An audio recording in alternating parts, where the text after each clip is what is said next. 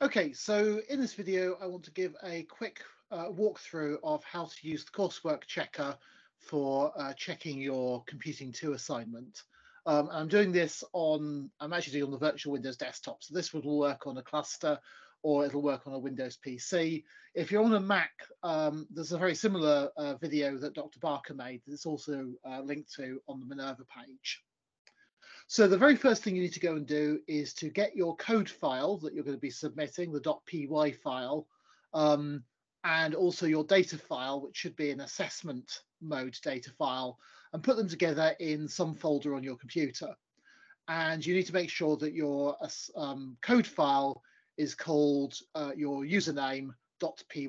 So my username is PHYGBU, yours will be PY20 or PY21, something, or maybe an LL20 or an ED20 or something like that.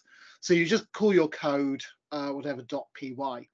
Remember, if you've written your code on a Jupyter notebook, it's not good enough to just simply rename the extension of the file. In the Jupyter notebook, you need to do a file download as .py file, and then that will let you get hold of the raw Python file. Okay, so assuming you've done that, assuming you've got your code file and your data file in a folder together, then the next thing we need to do is get hold of the coursework checker script. So that's on Minerva, inside a folder, inside the Semester 2 coursework folder, there's a page that says coursework checker. It's got some instructions. It's got the video of Dr. Barker using it on a Mac. It will have this video as well. And you go to the coursework checker.py at the top, and you just do download original file. So that will then should download hopefully to your downloads folder. So I find it here, and then I'm just going to move it into the same file as I've got my code and my data file. So I've got the three files then sitting in the same folder. So then the next thing to go and do is to go and actually run the coursework code. So to go and do that, you want to go to the Anaconda Navigator, so the thing that looks like this. And you've got two options if you're on a PC. You can either use Spider or you can use the command prompt. And I'm going to show you how to use the command prompt, because this is basically going to work the same if you're, or nearly the same if you're on a Mac or a Windows PC. So on the PC, the thing you're looking for is called command cmd.exe, or alternatively PowerShell prompt probably would also do the same thing. It'll depend exactly which version of Anaconda you've got installed as to which of these are available, but you're looking for one of those two. So I'm going to go and launch that, and that will, in a second, bring up a command prompt window. Okay, so using the command prompt can be a bit intimidating if you're not familiar with it, but there's a very simple sequence of commands we need to go and do. So the things you're looking for, and this will be the same if you're on a Mac, is you're looking for it to have in brackets base, close brackets, at the start of the line. And then the next part of the line is the folder or the directory it currently thinks you're in. And by default, it's probably going to be something like C users and then your username on a PC, and it'll probably be something like /users, your username on a Mac, or something similar to that.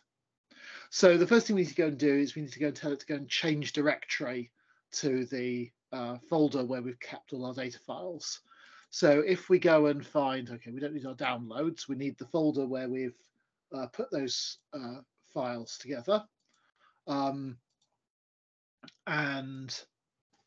all you can do is just in the address bar, highlight it like this, do Control-C to copy it. If you're on a Mac, have a look at Dr. Barker's video. He does basically the same operations. And in the prompt, you try CD, that's change directory.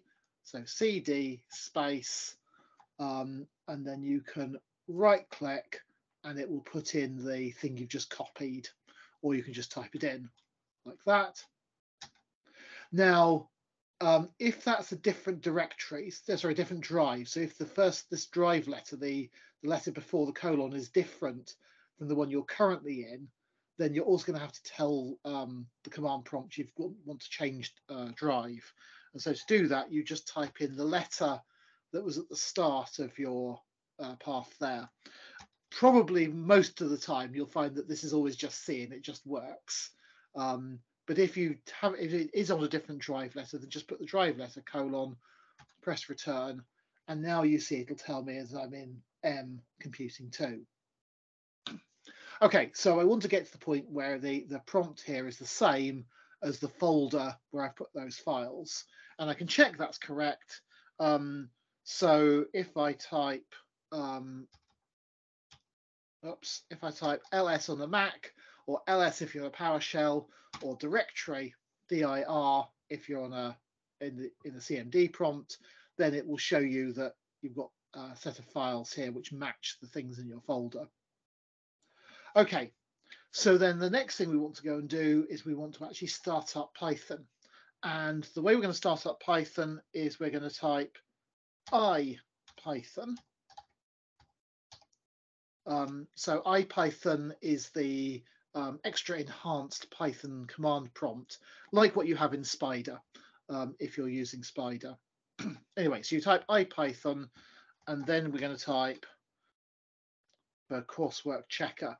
And I just have to type the first few letters and hit tab, and it will auto expand it to courseworkchecker.py.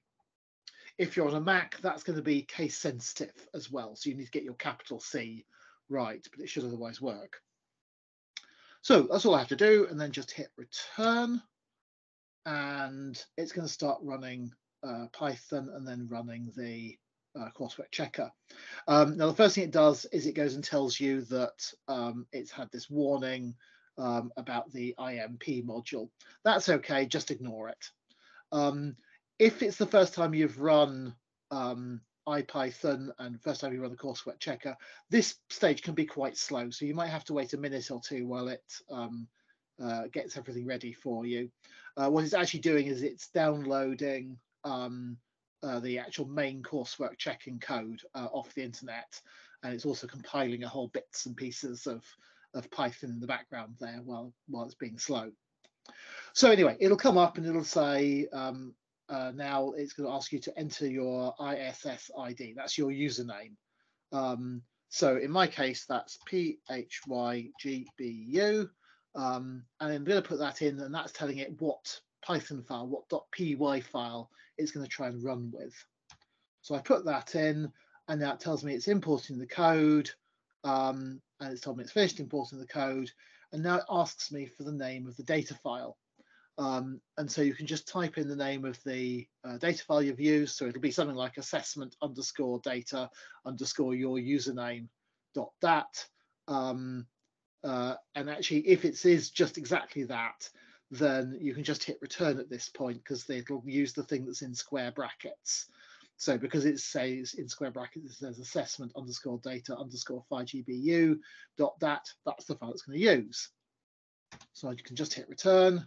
And now what it's doing is running my code for me. So how long you have to wait for this to happen depends on how efficient your code is, of course. So you see it flashed up briefly a couple of windows, and now it's opened a web browser with this page. And this is the results of running the code through your coursework checker. So it tries to give you some narrative as to what's happened. So the first thing it does is it goes and checks to make sure that it thinks you're using the correct version of Python. So in this case, it tells me, yes, I'm using Python 3.9, and that's okay. That's what it's looking for.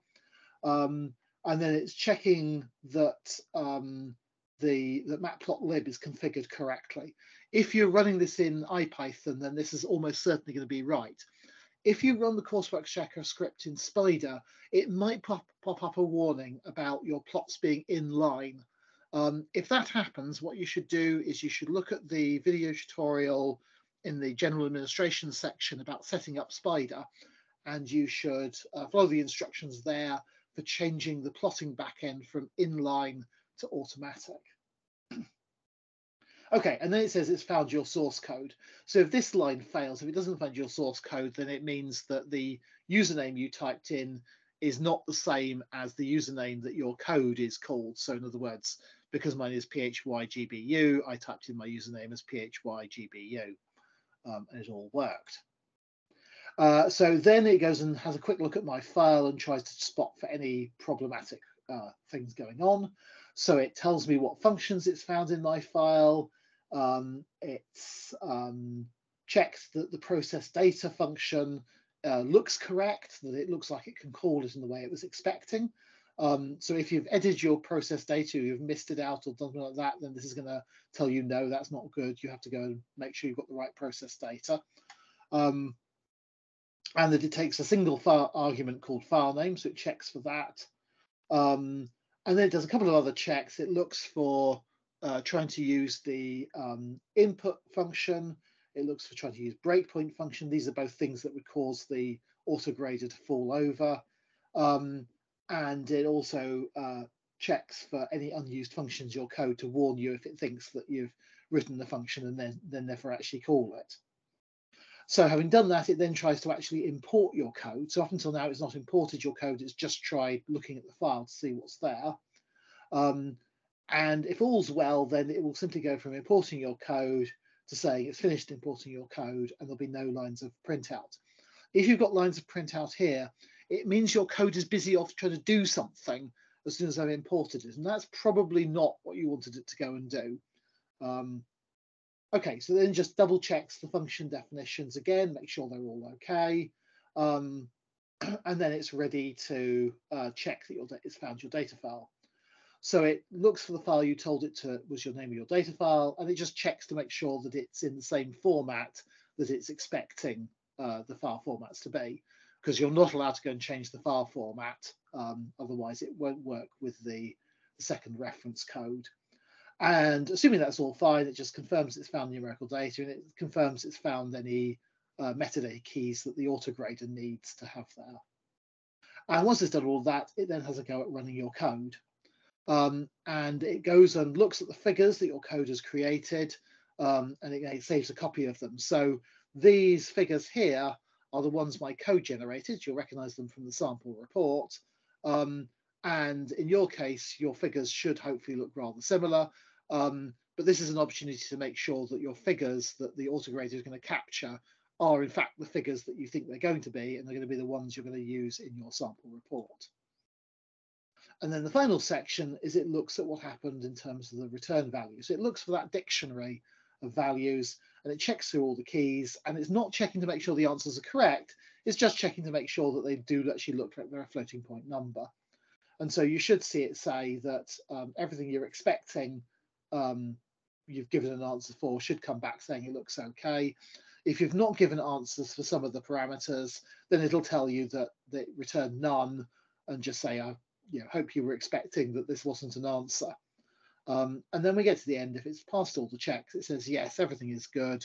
We don't know whether your code's going to actually find the right answers, but at least it's going to run in the autograder. And so you've got some confidence that that's all going to work correctly for you. And that's really all there is to it. If you see problems in the results, then it gives you a hint to go back and what to go and look for, to go and try and change. And if you need to go and refer back to these files, then they're inside the original folder where we put all the data files there. It comes up as a coursework underscore checker.html. And then you can look at it, or you can post a question about the feedback on the forum if you're not sure what it means. And that's all there is to it.